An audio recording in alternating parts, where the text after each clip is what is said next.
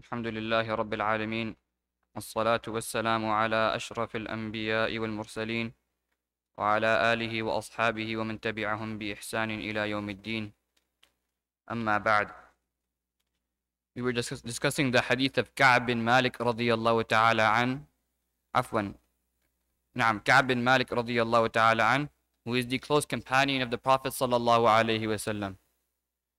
And as being the close companion of the Prophet sallallahu alaihi wasallam, when he stayed back in the battle of Tabuk for some time, Nabi sallallahu alaihi wasallam had delayed his matter. What that means is after the Prophet came back from the battle of Tabuk and everyone else came, the munafiqun, the hypocrites, they came and they asked the Messenger of Allah for forgiveness and they presented excuses.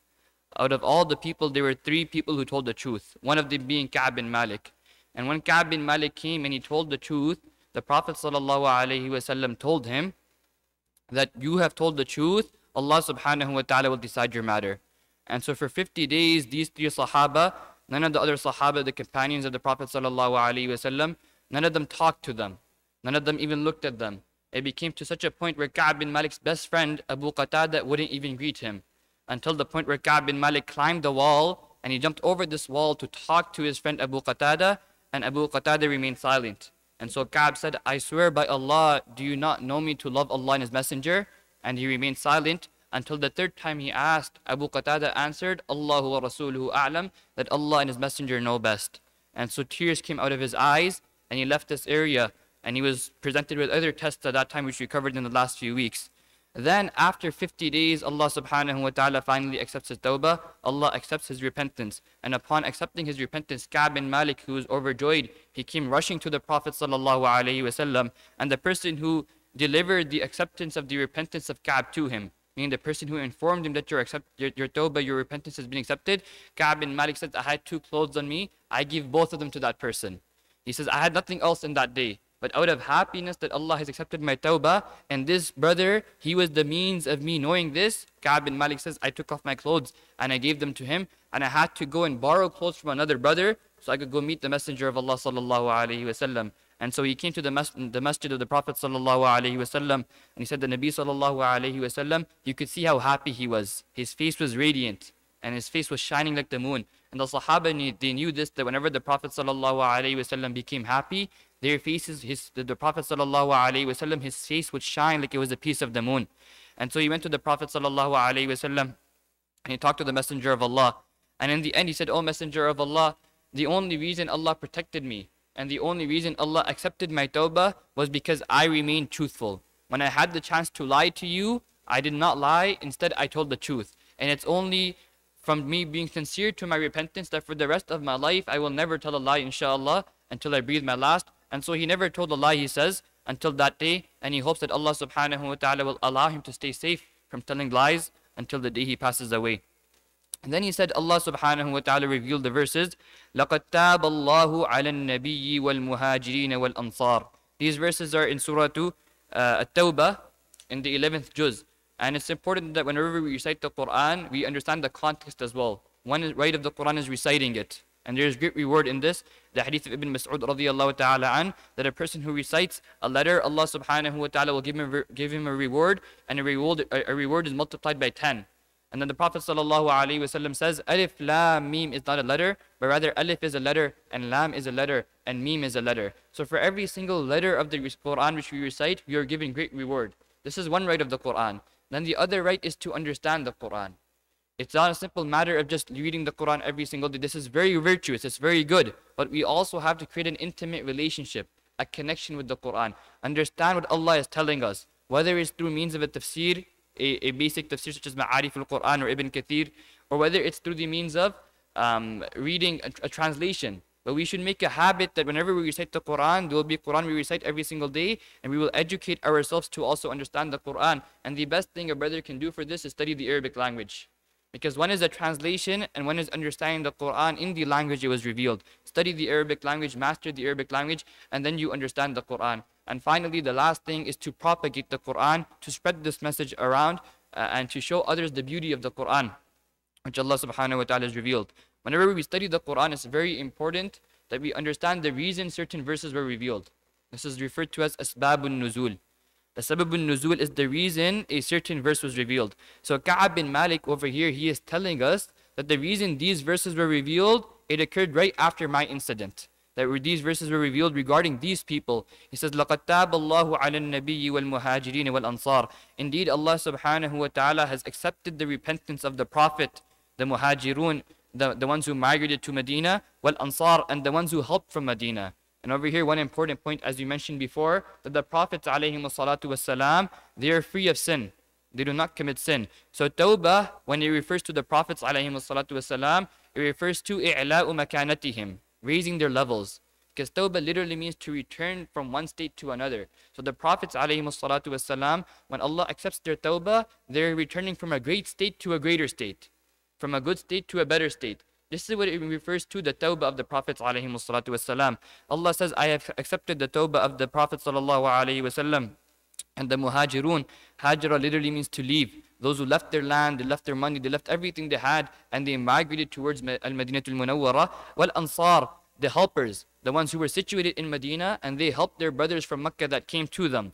الَّذِينَ اتَّبَعُوهُ فِي سَاعَةِ الْعُسْرَةِ. Now Allah subhanahu wa ta'ala, He specifies, not just every muhajir. In this verse, Allah says, I'm not speaking about every single migrant, not every single Ansari. Rather, there are specific people whom Allah subhanahu wa ta'ala has specified. Who are these people? الَّذِينَ اتَّبَعُوهُ فِي سَاعَةِ الْعُسْرَةِ. Those Ansari, those Muhajirun who followed the Messenger of Allah subhanahu wa ta'ala in the time of immense hardship. And this refers to the Battle of Tabuk, as we've mentioned, where the Muslims were under the blazing sun and they hardly had any food to eat, with them just 2 or 3 Muslim brothers sufficing on one date. And one camel would be shared amongst 10 people. And so it was a very difficult time. Allah subhanahu wa ta'ala says He has accepted their tawbah. مِن بَعْدِ مَا كَادَ يَزِيغُ قُلُوبُ فَرِيقٍ مِّنْهُمْ. Allah says Allah has accepted their tawbah after a certain group from amongst them, they were about to go off track. Meaning because of the hardship, they were about to turn around. They did not want to partake on this great journey. But Allah subhanahu wa ta'ala said, ثُمَّ تَابَ عَلِيهِمْ. Allah subhanahu wa ta'ala kept them strong and He kept them on this correct path. لِيَتُوبُوا. And so Allah subhanahu wa ta'ala accepted their tawbah. إِنَّ اللَّهَ هُوَ التَّوَّابُ الرَّحِيمُ. Indeed, Allah subhanahu wa ta'ala is a tawwab. When we refer to tawbah of the slave, it refers to the slave turning back to Allah. But tawbah of Allah subhanahu wa ta'ala means Allah is accepting the repentance of His slave. Instead of punishing him, He will switch that with forgiving the slave. Inna Allah huwa at-tawwab. Allah is the all accepting, ar-Rahim, and He is the most merciful. وَعَلَى الثَّلَاثَةِ الَّذِينَ خُلِّفُوا. Now comes the mention of the 3 Sahabi, the 3 companions of the Prophet sallallahu alaihi wasallam, who stayed back yet told the Prophet sallallahu alaihi wasallam the truth. They didn't lie to the Prophet sallallahu alaihi wasallam like the hypocrites. They told the Prophet sallallahu alaihi wasallam the truth. Allah says, وَعَلَى الثَّلَاثَةِ الَّذِينَ خُلِّفُوا. Allah subhanahu wa ta'ala has accepted the tawbah of those 3 that were left behind. Now, just to hint at how important it is for us to understand the reason a verse was revealed. If you looked at the translation, if someone was to look at this translation, for those Sahaba who were left behind, Allah subhanahu wa ta'ala accepted their tawbah. What would come to mind at first? What does it mean for them to be left behind? It's a question. Anyone can answer, inshallah. Those 3 Sahaba who were left behind, Allah has accepted their tawbah. What does being left behind mean? What does it refer to? They weren't able to participate in the battle. That's what you initially think. But soon we're going to learn exactly what this means by taking it into the context of where the verse was revealed. He says, وَعَلَى الثَّلَاثَةِ الَّذِينَ خُلِّفُوا حَتَّى إِذَا ضَاقَتْ عَلَيْهِمُ الْأَرْضُ بِمَا رَحُبَتْ.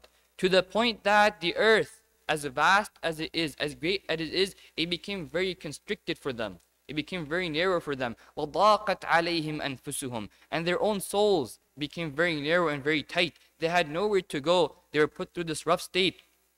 وَظَنُّوا أَلَّا مَلْجَأَ مِنَ اللَّهِ إِلَّا إِلَيْهِ. And they realized that there is no way, no refuge from Allah except towards Allah.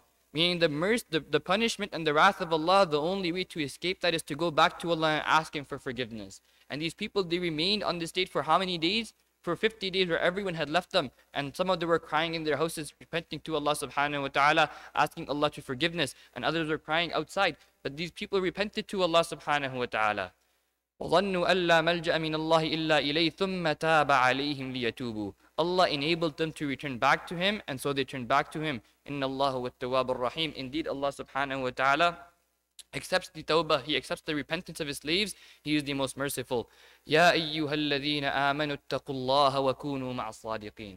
O you who believe, fear Allah, have taqwa, be aware of Allah subhanahu wa ta'ala, wa kunu ma'as sadiqin, and be with the truthful. Now let's look at the context in which this verse was revealed. Ka'ab says all three of these verses were revealed together, including the last verse where Allah says, O you who believe, fear Allah, have taqwa, be aware of Allah, wa kunu ma'as sadiqin, and be with the truthful. This verse is telling us that tawbah is not simply repenting from a sin and going back to those old ways.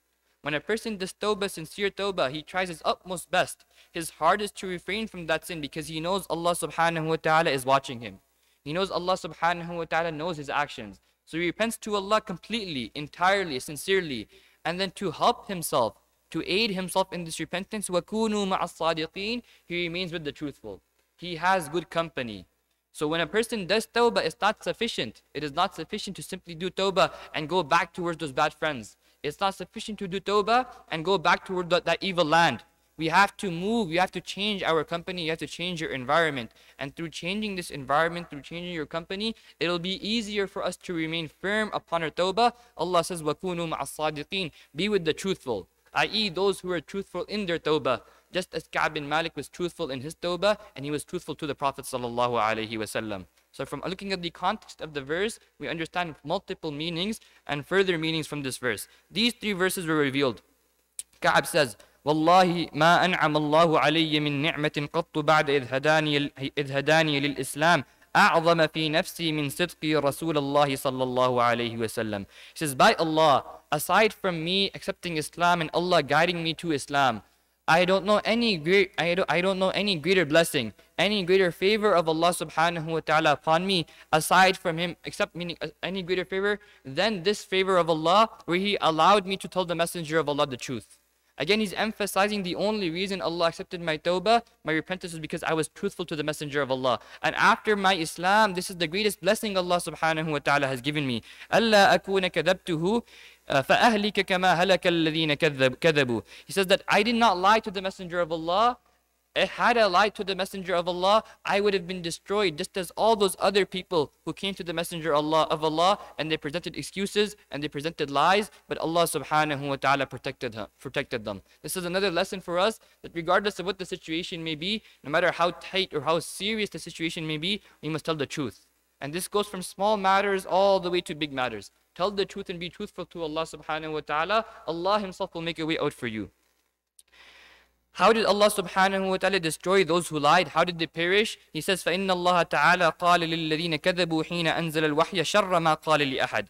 Allah subhanahu wa ta'ala, when he spoke about those who lied to the messenger of Allah, he used the worst words he has said to anyone. He was very severe regarding these people. فَقَالَ اللَّهُ تَعَالَى, Allah Almighty states, سَيَحْلِفُونَ بِاللَّهِ لَكُمْ إِذَا انْقَلَبْتُمْ إِلَيْهِمْ لِتُعْرِضُوا عَنْهُمْ.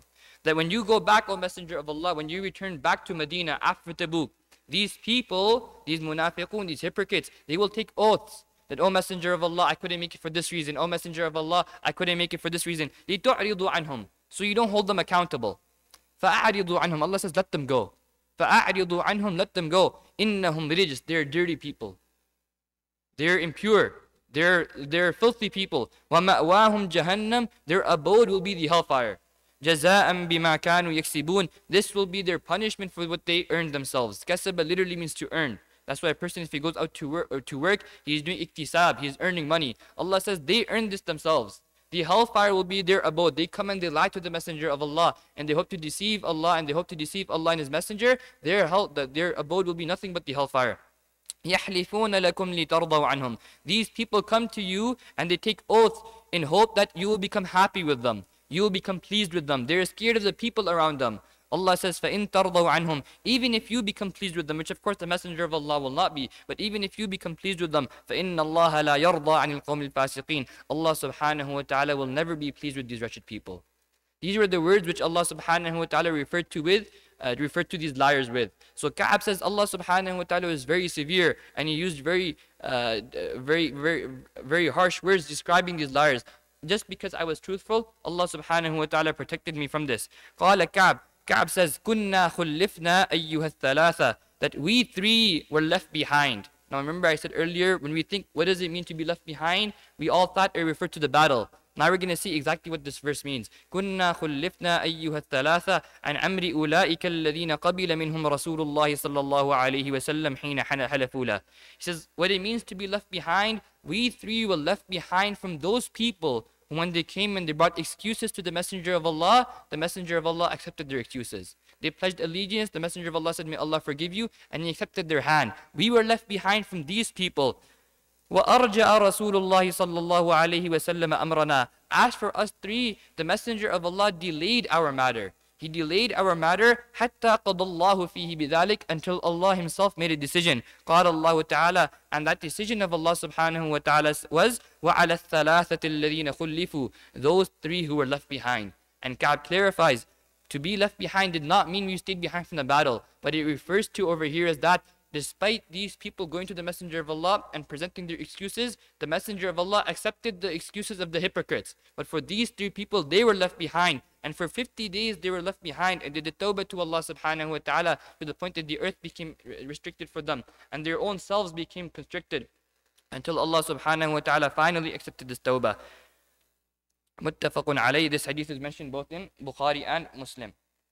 وفي رواية, now he goes on to mention some other benefits of the narration. وفي رواية, in some paths of this narration, which is the path of Imam Nasa'i rahimahullah, أن النبي صلى الله عليه وسلم خرج في غزوة تبوك يوم الخميس, that the Messenger of Allah left for the battle of Tabuk on the day of Thursday. And in Islamic, the Islamic calendar, the day begins from Maghrib and ends at Maghrib. Right? So for instance, right now, because Maghrib has already occurred, today is not a Wednesday. Islamically, Yawm al-Khamis has already begun. Laylatul Khamis, the night of the fifth, meaning the night of Thursday, has already begun, and tomorrow will be Yawm al-Khamis. Nonetheless, he says, the Prophet sallallahu alaihi wasallam, وَكَانَ يُحِبُّ أَن يَخْرُجَ يَوْمَ الْخَمِيسِ, he would love to go out on the Thursday. Meaning on the day of Thursday, this is when the Messenger of Allah sallallahu alaihi wasallam would love to go out. And again, Yawm al-Khamis refers to the day, it doesn't refer to the night. So we make this habit whenever we go for travel, whenever we go anywhere, inshallah, we go on the Thursday, on the day of the Thursday. وَفِي رِوَايَةٍ, and this is actually one of the reasons that the brothers in Tabligh, it's better for them to leave on Thursday. This is the benefit behind this. Many times brothers ask the specific method and the specific 3 days and 40 days and whatnot, where is it established from? This is a long discussion, inshallah, at another time, or maybe after the talk we can discuss this. But generally speaking, a lot of the things mentioned in Tabligh, they are taken from Hadith. A general idea. It doesn't mean it's in the Hadith in and of itself. But these ideas fulfilling these sunnahs are taken from the Hadith of Bukhari, of Muslim, and many other books. So he says, وَفِي رِوَايَةٍ, in another narration, وَكَانَ لَا يَقْدَمُ مِنْ سَفَرٍ إِلَّا نَهَارًا فِي الضُّحَى. Whenever the Prophet ﷺ would come back from travel, he would only come back at daytime, فِي الضُّحَى, when the sun was bright and there was light everywhere. Duha literally refers to that time in day when the sun becomes bright and people normally go out for work. And this is actually one of the reasons that Allah subhanahu wa ta'ala and the Messenger of Allah have encouraged us to pray Salatul Duha. Because when a person is going out for work, where is his mind? His mind is towards the money, is towards work. Allah says, even in this state, take 5 minutes off, take 2 minutes off, and come pray 2 rakat before me, come pray 4 rakat before me. To remind yourself of Allah subhanahu wa ta'ala, even in this state of work. فَإِذَا قَدِمَ, whenever the Messenger of Allah sallallahu alayhi wa sallam would return from a battle, بَدَأَ بِالْمَسْجِدِ, the first thing he would do is go to the masjid. And I mentioned last week that this refers to any travel. That anytime we come back from our travel, the first thing we do, whether it's for vacation, whatever the purpose it is, we should come back to the masjid and we should pray 2 rakat. فَصَلَّى فِي رَكَعَتَيْن, the Messenger of Allah would pray 2 rakat, ثُمَّ جَلَسَ فِي, and then he would sit in the masjid. He mentions 40 benefits which can be extracted from this hadith, and because we've already mentioned them during the translation, inshallah, we'll continue on to the next hadith. وعن أبي نجيد عمران بن الحصين الخزاعي رضي الله تعالى عنه. Imran bin Husayn al-Khuza'i. This person, Imran bin Husayn al-Khuza'i, he brought Islam in the Am of Khaybar, the 7th year after Hijrah. And after accepting Islam, he was an amazing Muslim. He went out in many battles with the Prophet sallallahu alaihi wasallam. And then, in the time of Umar radiyallahu ta'ala, Umar radiyallahu ta'ala actually took Imran bin Husayn and he sent him to Basra. Basra is a place in Iraq. Umar radiyallahu ta'ala sent him there and he said, go there and teach the people fiqh. Teach them understanding of this religion. And this was something which Umar radiyallahu ta'ala anhu did, that whenever a new country or a new city would be made or conquered, he would send a sahabi there. He would send a companion of the Prophet ﷺ to that conquered city so that they could teach the people fiqh. For instance, when it came to Kufa, which is also a place in Iraq, the Prophet Umar radiallahu ta'ala an, he sent the Sahabi Abdullah ibn Mas'ud. Abdullah bin Mas'ud towards Kufa just to teach the people fiqh. That was all, no political matter, nothing else. His job was literally to sit in the masjid, and as students would come in, he would teach them fiqh. He sent Imran bin Hussein to Basra, and many other Sahaba. The Prophet ﷺ himself sent Mu'adh bin Jabal to Yemen, and Ali radiallahu ta'ala anhu as well. The Sahaba would be distributed, and their job was to teach the people fiqh, to teach them understanding of this religion. This includes the meaning of ahadith, the meaning of tafasir, meaning the meanings of the Quran, and likewise understanding the laws which apply to us. A lot of us, we participate in business. Umar radiallahu ta'ala an said, I will not let anyone enter the marketplace until he understands fiqh. Why? Because you need to know what is halal for you, what is haram for you. You need to know what Allah has legislated, what Allah has permitted for you, and what Allah subhanahu wa ta'ala has prohibited. So Imran ibn Hussein radiallahu ta'ala an, he narrates that a woman from Juhayna is a tribe, and to be specific from the tribe of Ghamid. She came to the Messenger of Allah sallallahu alayhi wa sallam, وَهِيَ حُبْلَى مِنَ الزِّنَا, in the state that she was pregnant from zina. Imagine a person comes to you, or a person comes in the masjid, and he goes to the office and he says, I've committed so-and-so sin, and now I'm pregnant from that sin. Many of us, and it's unfortunate, we will turn away from them. And if we won't turn away, we'll give them a dirty look. And I remember I had a friend, he has passed away now, may Allah have mercy upon him. It was Jumu'ah one day, and I was coming down the stairs from my building, coming towards the masjid, and I see him and his friend on the staircase. I'm like, why don't you guys come to the masjid? He's like, every time we come, we just get dirty looks. Everyone looks at us like we're gangsters, like we're bad people, we don't belong over there. That's what he said. Imagine if you were welcoming, if you were warming, and you know, one more thing we have to mention over here, it's unfortunate, but there is still racism in our community. When it comes to our people from our country, people from our background, we're more open to them. We smile at them. And on the other hand, when it comes to other people, we turn away from them, we frown from them. For what reason? Because they have a different color? Because they come from a different country? This is completely against the teachings of Islam. Because they've done some wrong? Well, which one of us hasn't done wrong? Of course, if a person is going to go outside and he's going to commit sins outside and he's going to show everyone his sins, I'm not saying go to them and say, mashallah, you're doing a very good job. He can be doing a bad job. And 100% he is. But at the same time, we have to open our hands. And we tell them, this isn't the good. Don't double down on your religion where when it comes to any bad deed, we don't correct people. No, we enjoin good and we forbid evil. We correct them, this is wrong, but with respect, with love. Look, this woman was so comfortable with the way the Prophet ﷺ, the Sahaba treated her, that she was able to come to the Messenger of Allah and say this. And look at the iman she had. She knew the punishment for this. When a person confesses to committing zina, which is adultery, they will be taken towards a process where they will be stoned. They will be stoned to death. And she knew this punishment. Yet because she was so sincere in her faith and her repentance to Allah subhanahu wa ta'ala, she was able to come forth and tell the Messenger of Allah sallallahu alayhi wa sallam. And on this point, I once asked my teacher that how often in the Prophet's time would someone actually be stoned for this action? How often would a person be punished? And he replied, as often as they confessed. Meaning the Sahaba radiallahu ta'ala anhum were so pure that the only time they would be held accountable for such an action is when they themselves, they went out of their own way because they felt guilty that Allah was watching them, and they went to the Messenger of Allah and they asked the Messenger of Allah, Ya Rasulullah, I've committed this sin, please impose the had upon me, impose the legal penalty upon me. And this is exactly what happens in this scenario. فَقَالَتْ, she said, Ya Rasulullah, Messenger of Allah, أَصَبْتُ حَدًّا, I've committed a grave sin which is in need of a legal penalty, which is the stoning to death for the married couple or the married person who commits zina. فَأَقِمْهُ عَلَيَّ. And again, for this, it's not simply a matter of someone accusing another person of this. It's a very detailed process which takes place where you have to have at least 4 witnesses. Meaning 4 witnesses need to have seen the action occur. And once they've seen the action occur, then they can go to an Islamic court. And then an Islamic court will look at those 4 witnesses. And if one of those 4 witnesses is weak, or he might be a liar, or he is not worthy of giving testimony, his testimony won't be accepted. And if you bring less than 4 witnesses to an Islamic court and you accuse someone else, the judge will actually lash this person. Because just like Islam is very serious about hifdhul nasal, protecting the progeny, protecting the lineage, Islam is also very serious about hifdhul izzah, protecting the respect of people. If someone accuses someone wrongly, they themselves will be lashed. And this is the justice of Islam, that it's not towards one extreme, neither towards the other extreme. Allah subhanahu wa ta'ala, through His wisdom, He has sent down these divine commands, and these divine commands will never change. right? One thing is that if someone's not in an Islamic state, that these divine commands are not held out. They are not imposed. But if someone is in an Islamic state, in an Islamic government, then these divine commands will be held out and they will never change by the will of Allah subhanahu wa ta'ala. He says, I said, O Messenger of Allah, this woman said, I have committed a grave action, I have committed zina. فَأَقِمْهُ عَلَيَّ. So this had the legal penalty, impose it upon me. فَدَعَى نَبِيُّ اللَّهِ صَلَّى اللَّهُ عَلَيْهِ وَسَلَّمَ وَلِيَّهَا فَقَالَ أَحْسِنْ إِلَيْهَا. The Messenger of Allah called her guardian and he said, treat her well. Look, this is a person who is confessing to such a great sign. The Prophet didn't look away, he didn't make a bad face, he said, treat her well. Take care of her. فَإِذَا وَضَعَتْ. When she gives birth to this baby, فَأْتِنِي بِهَا. Then bring her here.